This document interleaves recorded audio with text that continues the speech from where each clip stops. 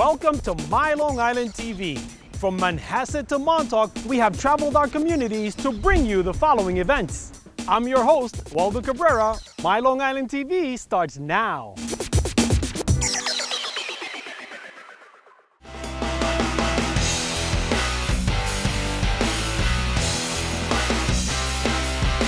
The idea of the party is to celebrate our breaking or smashing of the world record for time around Long Island that I had previously set in 1989 at 3 hours and 6 minutes.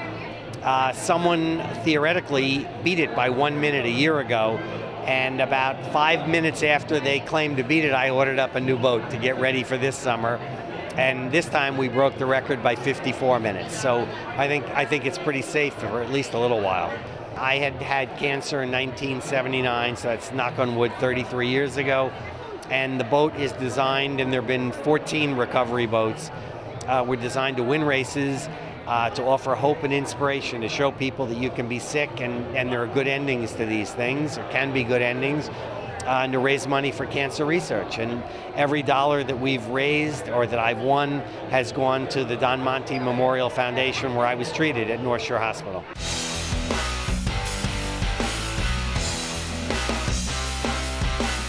The last boat race he ever had, I was in a helicopter above him and he hit a wave, and at one point he looked up at me and I looked down at him because he almost flipped over. So I thought I was going to lose him. So I wasn't very happy when he told me this, and I did not want him to do it.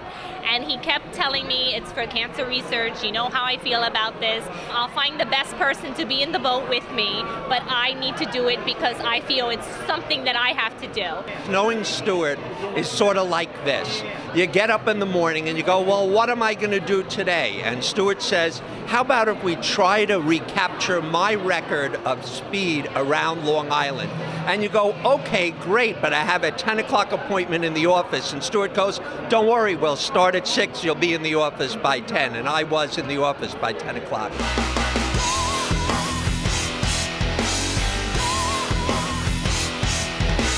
The average speed was 124, 125. Going out to Montauk was about 143, 145. The ocean was rough. We slowed down to 100 or 95. In the East River, we went underneath the 59th Street Bridge at 149. That was sort of fun looking up at the traffic. Every dollar we raise goes directly to cancer research. It doesn't go to pay for rent or advertising or silly stuff. That makes it very, very effective. We've committed to the Don Monti Memorial Foundation $100,000 for this event. I think we're probably halfway or a little bit more to it, and I've promised Mrs. Monti Saladino now that one way or another that we're going to get to the 100 if I have to do it myself.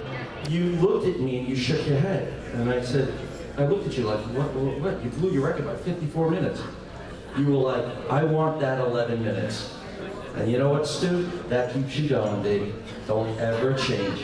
I'm 52. When I was in my 20s, my mother said to me, this young man, Stuart Hayim, he has a desire.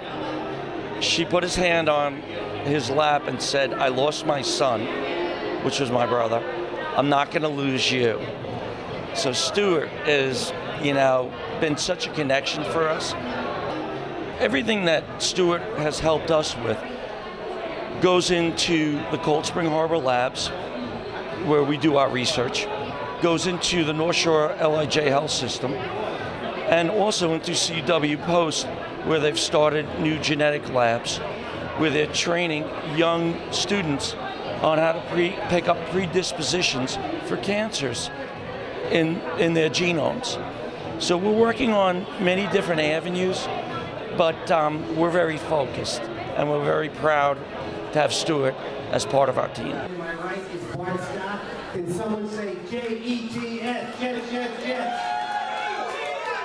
Stuart's a great friend, and it's a great cause. We've all been affected and touched by this, and if we can ever eradicate it and get rid of it, the world will be a greater place. And even if you can't cure it, to try and detect it earlier, to have new science, you know, it's important, and to do that, it requires funds, and every little bit helps. Everybody can make a difference. It's no big I's and little U's. Everybody contributes. Everybody can make a difference.